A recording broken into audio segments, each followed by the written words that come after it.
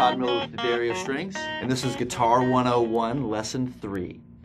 In this lesson, we're going to learn how to name all the notes on the guitar. This is really important so that you can communicate with other musicians and have a better understanding of what's going on your instrument.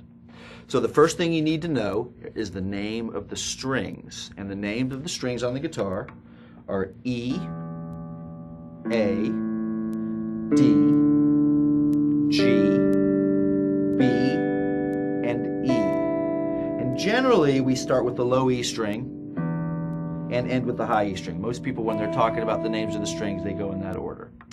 With my younger students, I used to give them a little mnemonic device. Elephants always drink Gatorade before eating. That might help you remember it. You might think it's ridiculous. Either way, it'll probably help. So the next thing we need to know is what a half step and a whole step is. A half step is a distance of 1 fret on the guitar. Okay? So if I was playing any notes, so I'll play, say, maybe the 3rd fret on my E string here. If I moved up 1 fret, that's a distance of a half step. I could do the same thing and move down a fret, and that's also a half step. We're just going either down or up a half step. Okay? The next thing is you need to know what a whole step is. And a whole step is a distance of 2 frets.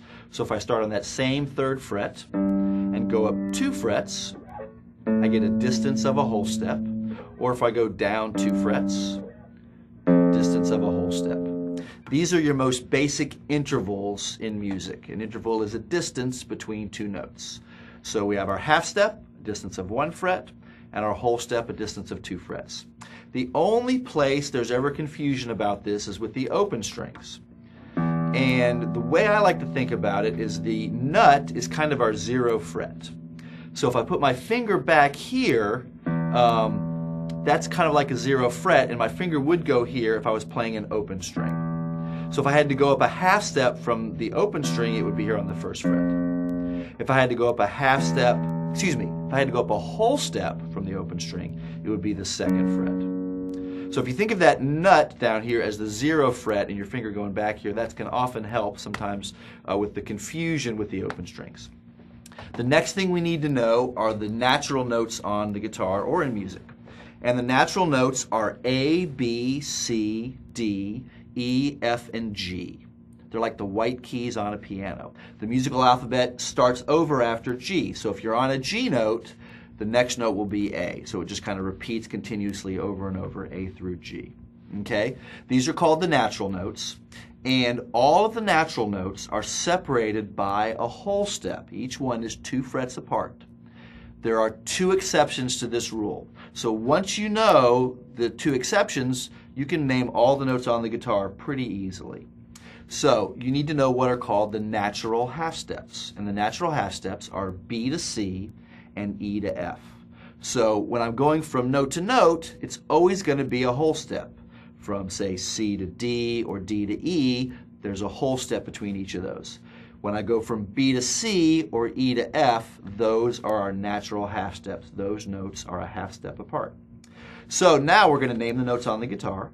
So we're just going to start with each open string, and we're going to climb up that string and name the notes.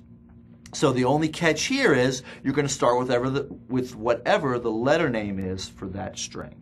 So if we start on the lowest string, our E string, the next note after E is going to be F. Okay, so my E was down here. E to F was one of our natural half steps. So F is going to be the 1st fret. From there, we're going to go from F to G. F to G is a whole step, so we go up 2 frets and we get G. From there, the musical alphabet starts over at A, so we're going to go from G to A, which is also a whole step. After A comes B. A to B is another whole step. B to C is our next interval. B to C is one of our natural half steps. So we move a half step. After C comes D. C to D is a whole step. And then from D to E is also a whole step. So one of the great things about the guitar is that we have this 12th fret marker. And most guitars have double dots marking their 12th fret. Sometimes you'll have double dots at the 7th fret, and you'll see some variations throughout. But when we get to that 12th fret, that's where the guitar starts over. We call that an octave. So if you get to the 12th fret and the note is not the same as the note you started on, you know you made a mistake, so you can kind of check your work. So if I do that again, we've got E, F, G, A, B, C, D, and E, and 12th fret is the same as where I started on the E string. So all those notes are the natural notes on the E string. So that gets you started on the natural notes on the guitar. So go ahead and figure out all your natural notes on your other 5 strings. Climb up the A string and name the natural notes, the D, the G, the B, and the E. And I have my students on the high E string climb all the way up the fingerboard. Okay? So that's going to give you your natural notes on the guitar. The next thing you need to know is what a sharp or a flat is. A sharp is a little number sign. That's the symbol for a sharp. You might see a note G sharp. And so that means to raise the note 1/2 step. So if I play my G, let's find that G again, E, F, G. G sharp is going to be 1/2 step above the G. Okay? A flat lowers the note 1/2 step. The symbol for a flat is a little B. For example, G flat. Okay, so if I look for G flat, I'm going to take the G and I'm going to lower it 1/2 step, and that gives me G flat. Okay, so if you think about this, you might have figured out that there's going to be 2 names for some of these notes. For example, this is a G, and we just did G flat. Okay, and the note below it here is an F. So if I raise the F, F sharp, that is the same note as G flat. So we just have 2 names for that note, and it just depends on the situation. Sometimes one's more appropriate than others, but it's not really important right now. F sharp and G flat are the exact same note. You can think of the note as F raised or G lowered, F sharp or G flat. We call that an enharmonic, 2 names for the same notes.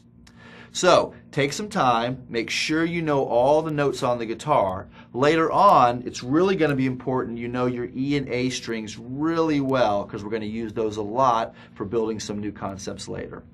So work hard, go practice, and enjoy the journey of playing guitar. Thanks a lot. Okay.